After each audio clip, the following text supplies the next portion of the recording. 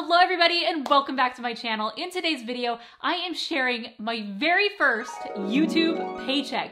It finally happened after months and months of working. I got monetized, and after that, I finally got paid. So I'm gonna share everything about the process of how I got paid from YouTube, how much money I made. So if you're interested in following my journey, then keep on watching. All right, so before I jump into my YouTube studio, I want to set the stage on when I got monetized and the whole timeline there. So you might recall from this video where I talk about the entire monetization process. I got monetized near the end of April. The very first day that I could put ads on my video was April 22nd. And the periods that YouTube looks at when they're determining your payout, it's every single month. So the first of the month all the way to the last day of each month. That is your period. So all the ads and ad revenue that I got in that month of April was everything that I was going to get in my first YouTube paycheck.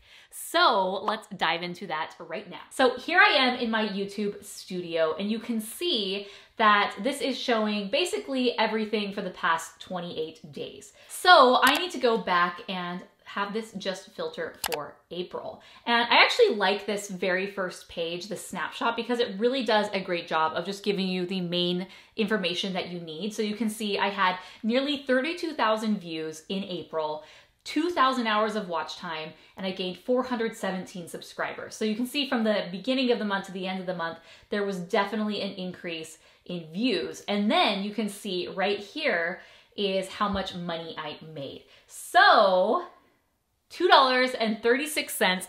That was how much I made my very first day monetized. Now I got monetized in the afternoon, and so I went and put all the ads on all of my videos around 3 o'clock in the afternoon. So my very first day was a partial day because it was basically I got ads on my videos from 3 p.m. on. And then from there it started to go up. So the next day was $5.76. And then you can see it increased to my biggest day in April was $8.27. So $56.66, that's not tons of money. I'm not gonna be able to retire off that, but it is a start. Let's talk about this $56.66.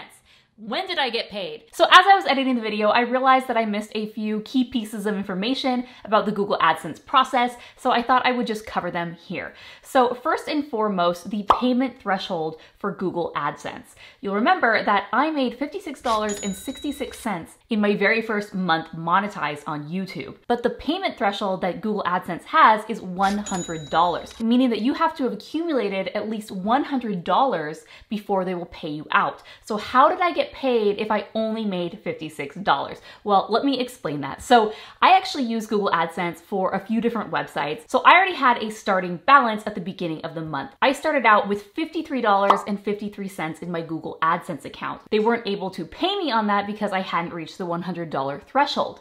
So in April, I was able to add the $56.66 to that. Plus, I did make $2.33 randomly from different AdSense on a website. Not great. So with all of that in total, it ended up being $112.56.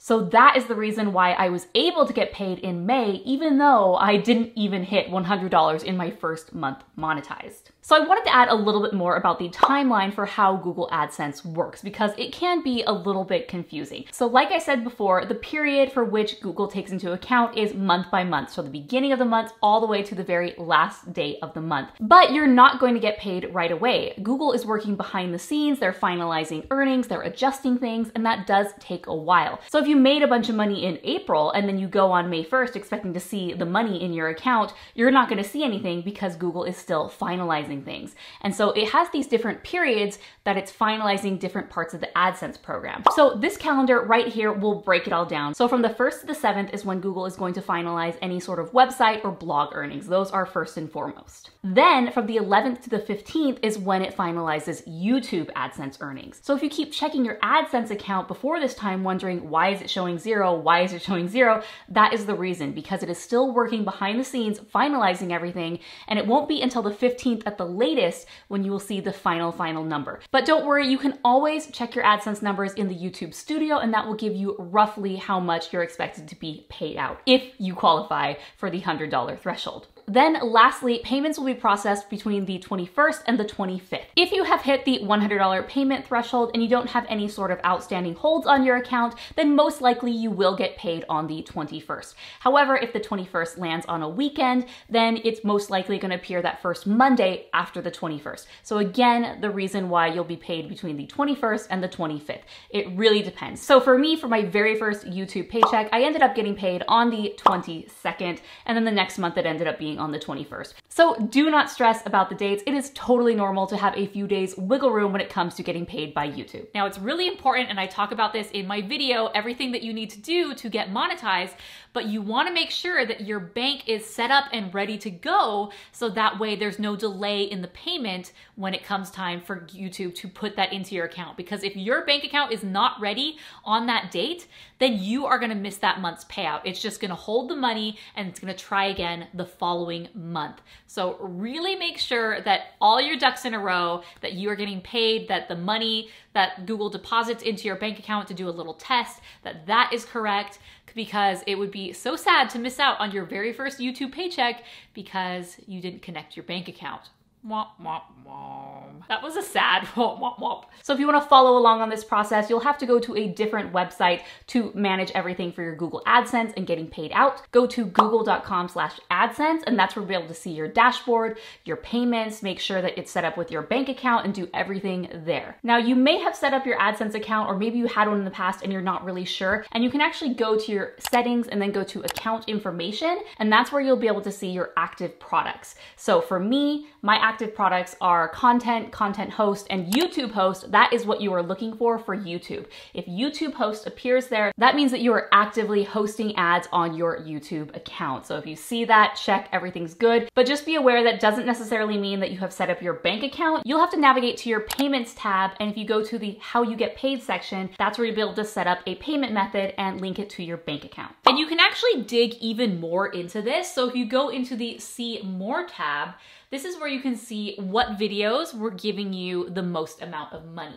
So you can see right here, it's breaking my revenue down per video. And this blue line was the one that for the most part was giving me the most revenue. So you can go down here and see the blue box, and it's my video on how to use the EveryDollar app. That makes sense because it's a video related to the finance space, which typically the advertisers in that market, they're willing to pay more for their ads. And the way that you're able to really dig in to see how much advertisers were willing to pay for that video is you go to your CPM, and that is your cost per thousand. Basically, how much an advertiser is willing to pay for 1,000 views. And so you go here to this blue check or plus sign, and you click CPM, and it adds a new column right here. So you can see how to win Instagram giveaways, the CPM or the cost per mil that an advertiser was willing to pay for 1,000 views showing an ad to 1,000 potential people was $2.81.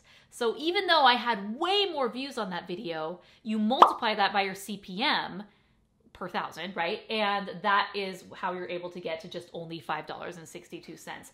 Whereas the how to use EveryDollar app, that is so much higher of a CPM, nearly 6 times as much. And so advertisers are willing to spend a whole lot more per 1,000 views for potential buyers for their products. So even though this had way less views, if you're multiplying it by your CPM, that's why you're able to get a pretty decent amount of revenue from not having very many views. So your topics do matter. Your content does matter. And I can do a video all on this where I break down the CPM by different industries and types of channels. And if you really want to have me do a video all on that, I would love to break that down for you so you can know what are the best industries, the best CPMs, and what are the lowest, and what types of channels do the lowest for ad revenue. Let me know in the comments below, because I think that would be really fun to dig into, and I'd love to do that for you guys. So even though that didn't have that many views, you can see it only had 3,000 views total. It ended up generating $13.10 because it's in a very competitive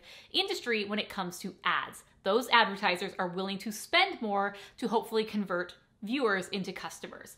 And it's actually interesting because my video that has the most views in this month was how to win Instagram giveaways. That had nearly 12,000 views, but only brought me $5.62. So it had 4 times the amount of views, and it really did less than half in revenue. So that's something that's really important to note when you're doing content, is you can't just assume that your videos with the most views are going to do the most money, because it's basically teaching people how to win free stuff. And you can see there aren't a lot of ad buyers that are willing to target that type of customer or that type of person who's watching those types of videos. So I'm not surprised why that one hasn't done too well. I mean, I would love for that one to be my top performing ad revenue as well, but not surprised at the same time. So the next most successful one, it still is relating to giveaways on Instagram, but this time it was how to run a successful giveaway on Instagram. Typically, people who are doing giveaways are businesses and companies, so it's just kind of interesting how there's definitely a difference in the money that you're making. This one basically had the same amount of views as this other one. It's just really interesting to see the different markets and the different segments and how much advertisers are willing to pay. You would think these two videos, how to win Instagram giveaways and how to run a successful giveaways, would kind of be the same, more or less in the same boat, but it's not at all. Those are two different types of people. So yeah, that one got me $11.53. And so you can scroll down, and there definitely is a correlation to the number of views to how much money a video makes. Some of these videos had just a handful of views and I got a penny from each one of them, but all of those pennies add up. So I am not gonna say no to a video that makes me a penny, because it all adds up. So there you have it. I spilled all the beans on my very first YouTube paycheck. Let me know in the comments below what your favorite part of this video was. Be sure to give it a like. If you want to be monetized, or you just got monetized, or you've been monetized forever, let's give this some thumbs up. And be sure to subscribe to join the tribe. I make videos about how to use YouTube for your business, and I'm also sharing my YouTube journey. My goal is to get to 100,000 subscribers this year. So be sure to subscribe to follow along and to help me reach my goal. That's all I have for today, and I'll see you next time.